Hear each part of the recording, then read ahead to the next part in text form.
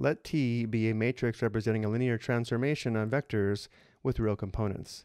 The transformation is from Rm to Rn. What are the values of m and n? We need to be careful here. When we have a linear transformation, it's normally given as T of x equals Ax, where A is the matrix and A is an m by n matrix, and the mapping is from Rn to Rm. So notice our matrix is matrix T, and the mapping is from Rm to Rn. So let's make sure we understand what's happening here. To find the linear transformation, we find the product of matrix T and an input vector x. And the product will be an output vector, which we will call vector b. We can say each vector b is an image of vector x under T. Let's go ahead and set this up by starting with matrix T. And matrix T is a 4 by 5 matrix.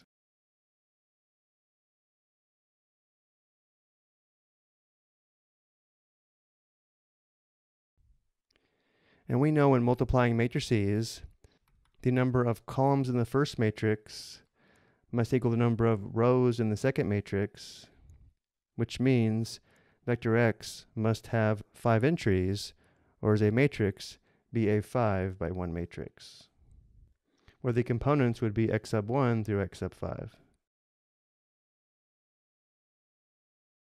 And we also know the product will be a 4 by 1 matrix, which represents a vector in R4 with 4 components. If the image is vector b or the product is vector b, the components would be b sub 1 through b sub 4. Because the input vector has 5 components and the output vector has 4 components, we are mapping from R5 to R4.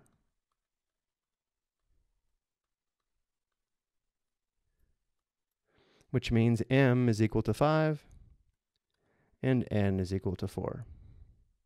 In general, when we have a matrix transformation, the beginning vector space is indicated by the number of columns in the matrix, and the ending vector space is indicated by the number of rows in the matrix. Again, matrix T is a 4 by 5 matrix. Because there are 5 columns and 4 rows, we are mapping from R5 to R4.